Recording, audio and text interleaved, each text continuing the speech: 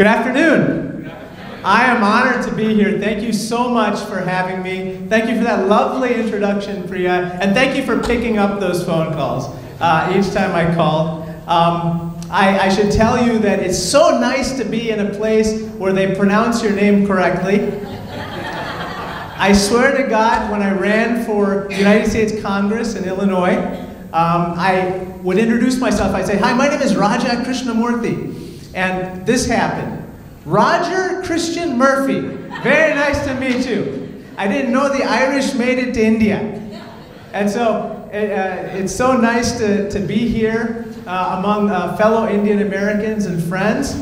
I want to observe those 3 rules of public speaking. Be short, be sweet, and be gone. And so I want to just make a few quick points and then allow you to continue with this wonderful conference. First of all, I want to say a big thank you to the Indian Impact Project and Fund. Can you give them a big round of applause for putting together today's event?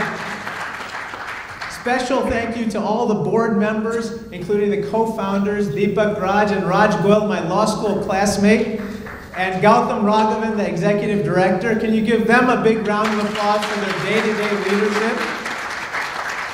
And of course, Priya, Raghu, Ravi, Vikas, Vinay, Ambassador Vinay, and Minnie, who have helped provide guidance to this board. What you're doing is incredibly important. You're providing funding, but you're also providing guidance. And that's so important in this time when we have so many young, budding leaders and candidates who, with little push, can get across the finish line. I, in particular, are proud of my future state senator, Ram Vilivalam from Illinois. Give him a round of applause. He was a beneficiary of the Impact Fund and guidance from the Impact Board and from folks like myself who did everything we could to get him elected. Because it takes a community to get someone elected, and that's what we all did to get him elected, and I'm confident that's what will happen in your case, if you're a candidate as well. Now let me tell you a little bit about my story. I was born in India, and I came here when I was 3 months old to the United States of America. And initially, everything seemed to be going splendidly for my family until it did not. In the recession of 1973, unfortunately, my family hit the economic skids. But thanks to the incredible generosity and goodwill of the people of the United States and its government, we were allowed to move into project housing and food stamps. But thanks to the incredible generosity and goodwill of the people of the United States, we were allowed to stay in those programs until my father could complete his studies and find his first and only job in life in, of all places, Peoria, Illinois. He accepted the job, then they unfurled the map to find out where it was. Then they loaded up the U-Haul in New York State and started driving and driving and driving until they reached Peoria. But that was the beginning of the golden period of our lives. That's where my parents bought their first proper home, their first proper car. That's where they educated their 2 children in wonderful public schools. And that's where they entered the middle class. And every night at the dinner table, my father would literally say something along these lines. Think of the greatness of this country. And whatever the 2 of you do, my brother and me, just make sure that that government is there for the next families who need it.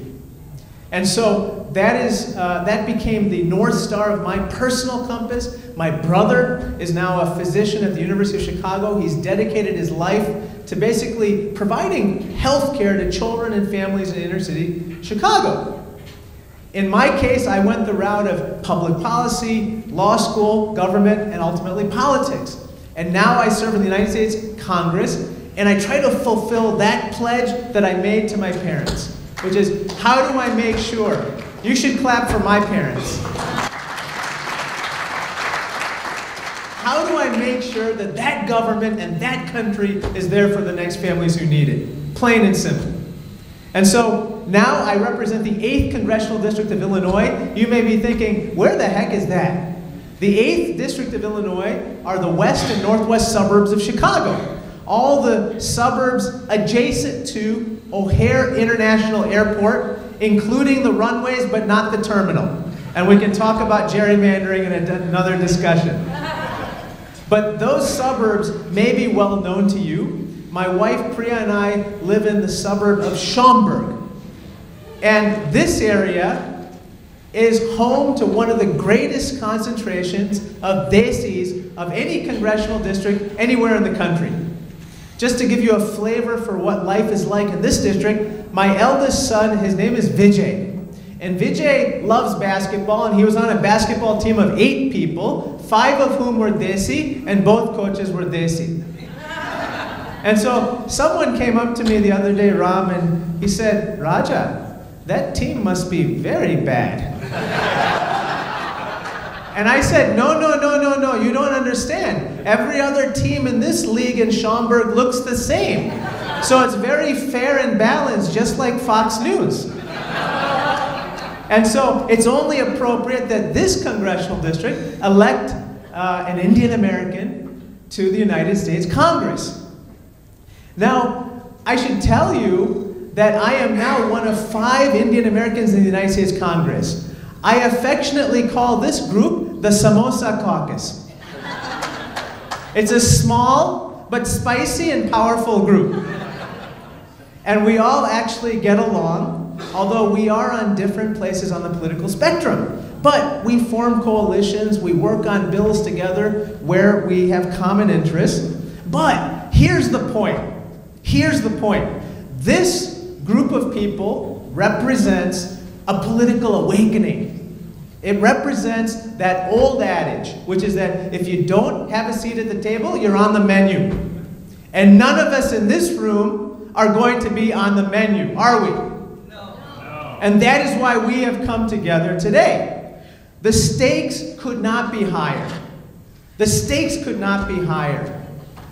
And therefore, I believe that we have to reaffirm the ideals that make the country great and ideals that we as Indian Americans subscribe to. You've heard of this, the term evangelical Christian. I happen to respect them. I am an evangelical American. And from my bully pulpit in the United States Congress, I preach the values every single day of liberty, freedom, equality, hard work, and prosperity. And if you believe in those values, you are an American. It doesn't matter where you come from. It doesn't matter the color of your skin. It doesn't matter how you pray, whom you love, or how many letters there are in your name. There are 18 in mine. All that matters is this. Do you live a life of character? Do you raise your children right? Do you work hard and play by the rules? And do you try to give just a little something back to your community and your country? Because if you do, you are an American. You are an American. And we in this room will stand shoulder to shoulder with you as you pursue your piece of the American dream. Am I right about that? And I want you to be cognizant of another fact. I am proud to be Indian American. I'm proud of my culture. I'm proud of my values. I'm proud of everything that makes me who I am as an Indian American. And I'm proud of you. My name is not Bobby Swindle. My name is Raja Krishnamoorthi.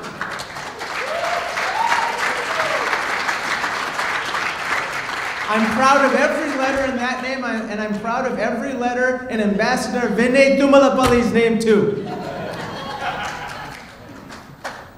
And I want all of us in this room to embrace our heritage, even as we go forward, and embrace others. Because I've recognized, and I think you do too, if you don't respect yourself, nobody else will. And we will always respect ourselves. And we have to teach our children that, our grandchildren that, and we have to make sure our community remembers that, even as we go into the mainstream. Now, finally, I want to make a call to action. And that is, all of you in this room are incredibly involved in your communities. You're so generous with your time and your resources. And now we need to take it to the next level. That starts with making sure everyone in our community votes. Secondly, it continues with making sure we volunteer for causes that are bigger than ourselves. And third, it means running for office. And I'm so proud of the fact that so many of you have already embarked on this journey. And I want us to inculcate that value, that message into our children and our grandchildren. When I was growing up, my father said, "Raja, you can do anything you want to do in life." I said, "Really?" And he said, "Yes, you can be a civil engineer, a mechanical engineer, electrical engineer, or computer engineer." I said, "Wow, Appa, that's amazing." So I ended up getting a BS in mechanical engineering. I practice the BS now, not the engineering. But the point is, even if you decide not to necessarily commit yourself to a life of public service, I hope that we will teach our children and grandchildren and our neighbors and friends in our community to at least commit ourselves to a season of public service. Now, running for office is a big step. I just met with my good friend Sanjay Patel, who's running in Florida for Congress. I've met with give him a round of applause. I've met with so many of you, and I'm so proud. And I hope that more people will end up running for city council, maybe for state house, maybe for state senate. Maybe some more people will run for the United States Congress, though not in my congressional district. Anywhere else will be wonderful and delightful. But that being said, we need more and more and more. Because as we pull up our seats to the table, we will make sure that our country lives up to its ideals. So with that, I close with my favorite saying, which is that yesterday is history, tomorrow is a mystery, but today's a gift. And that's why we call it the present. I'm so honored and blessed to be with you here for just a few short minutes of your precious time to celebrate you, to celebrate the impact that you're having through the Impact Project and Fund, and to celebrate how together we are going to make America a better place. I'm convinced of it. So God bless you, God bless your families, God bless the United States of America. Thank you so much. Thank you. Thank you.